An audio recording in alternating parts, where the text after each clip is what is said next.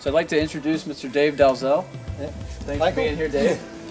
He's going to go through the individual pieces of the trailer, and with his 25 years of history with Jamco, he's going to really explain to us what separates this trailer from all the others. So Dave, this is sort of a cross-section of the trailer, and this is probably the meat and potatoes of what separates this trailer from others. Can you explain to us a little bit what I have here?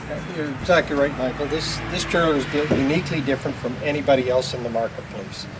We started off with a tongue and groove aluminum plank. This is a 6-inch plank made out of heavy walled material, extruded. This plank gets all its strength run lengthwise in the trailer, and that's what gives it the tremendous strength, the side strength on it. And how does that compare to other trailers? I mean, don't you normally, I've never seen anything like this, so how do you build another trailer?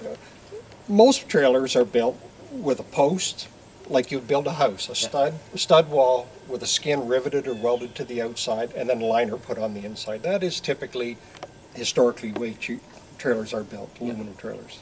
I can see if you've got that much, extra support strength, it must be, basically your whole trailer wall is in support versus having support in sections. That's true. Yeah, it gets tremendous strength running lengthwise, and it leaves the trailer clean and smooth inside. There's no protrusions to the inside of this trailer at all. Yeah. And then how does that tie into the floor? Yeah.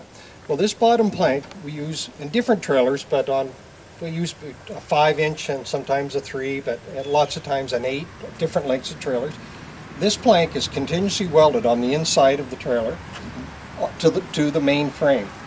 And as you can see here, and then the floor is set into a channel, and it is continuously welded into the frame as well. So there's tremendous strength in the bottom end of this trailer. It makes the trailer 6 inches deeper no matter what frame you're doing it in. Is that common? Very uncommon. Yeah. Nobody else does that. Yeah. And then the roof is also interesting. I've never seen anything quite like that. Yeah. What's the idea there? We put a skin on the top of it, just like other trailers are. And I think 2006 we came up with this new roof extrusion which drops over the plank, and then if another roof plank goes in, so now the roof is tongue and groove as well as the sides and the floor. And is that just to prevent from twisting? No, it gives a cleaner, brighter finish inside, and it gives a lot of strength. If a horse happens to rear up, he's not going to poke his head through the roof or dent the roof. It's solid. Well, I know I've had an experience in the past where I had a horse really lose control of his emotions in the trailer, and he kept hitting his head. And I did actually have a trailer where rivets started to pop, and he cut his pole that way. So this would prevent that. Well, you solved the problem I didn't even remember I had. No. So, Dave, you were explaining to me a little bit earlier about the way that these planks are run and how that separates things a little bit. Can you explain to me the flooring plank system as well? This is an extruded plank, 9 inches wide, with a cross member every 4.5 inches. And obviously every 9 where the tongue and groove meet, it doubles the flooring up in there.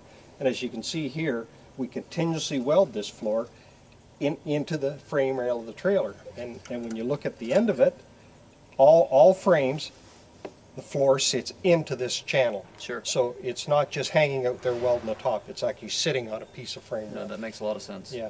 It would require a tremendous amount of force to bend that or to get it out of that weld. Yeah. I mean, I even can't imagine that you could even apply that much force. We do a lot of work in the draft horse business, and that's not going anywhere. That just doesn't go anywhere. Yeah, absolutely. That's for sure. That's great. Another sort of interesting benefit that I wouldn't have necessarily thought of, but since you brought it up to me, Dave, I've really considered that it probably is pretty beneficial, is this gap here and its insulating properties. What does that do? This acts almost like a thermal window pane. It's a locked-in thermal, almost like a thermal pane. Yeah. It's equivalent to about an R5 insulation factor, and again that applies to the roof as well. One of our advertising things have always been smooth, strong, and quiet. And this trailer is very quiet in the inside. If you're right in it yourself, there's nothing that rattles, nothing that shakes. Yeah. And I've ridden in a couple of horse trailers going down the road, probably illegally, but anyway, you always notice as a big semi or something goes by, how startled the horses can get, and that's got to add to the stress for the horse. And certainly, if this would dampen the sound, it's got to be a benefit to them. It is. It's definitely. It's quiet. We do this. Like we've built semis and that the same way, and they're just unbelievably quiet. That's amazing. Yeah. So with the way that everything's tied in here, Dave, I mean, this trailer is. It seems like it's built almost bomb-proof. What does that do for the integrity of the trailer, for the integrity of the doors if you have an accident there? We had an accident with a 6-horse headed where a gentleman had got hung up on a set of railroad tracks and was hit by a train at 26 miles an hour. And the engineer did a great job trying to get it stopped.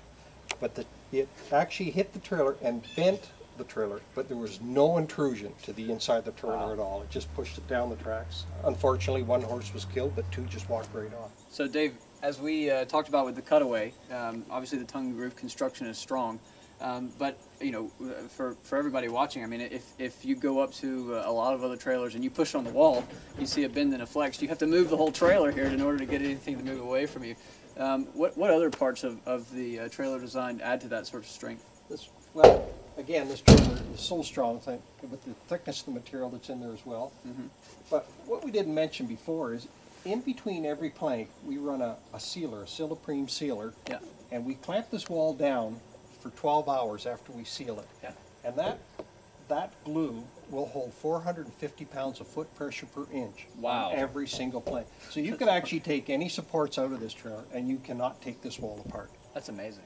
Additionally, in you know, a normal construction method where you have a skin over a skeleton, we'll say, one of the things that I've always noticed is you have sort of a pop and a bow. Obviously, that can't happen here. But what causes that pop and bow? Well, manufacturers will either rivet a skin on, or huck bolt it, or they'll weld it to the post inside, and that the heat alone or the rivets cause the material, as you pull it in, makes the material bend and flex a little bit. So right, sure. It creates a weakness wherever that is. Now, yeah.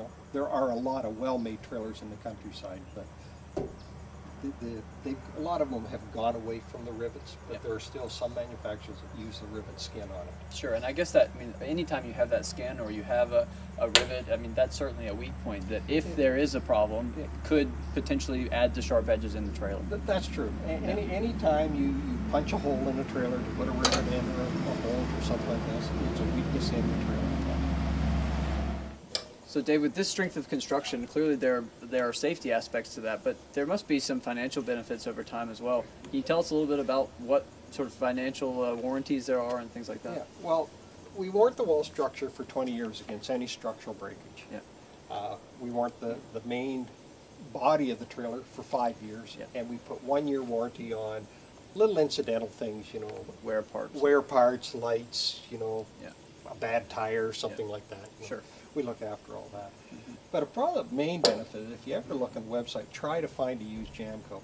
I mean, they're just not out there. People keep them forever, and there's a lineup of people waiting to buy one because they're virtually indestructible. Yeah.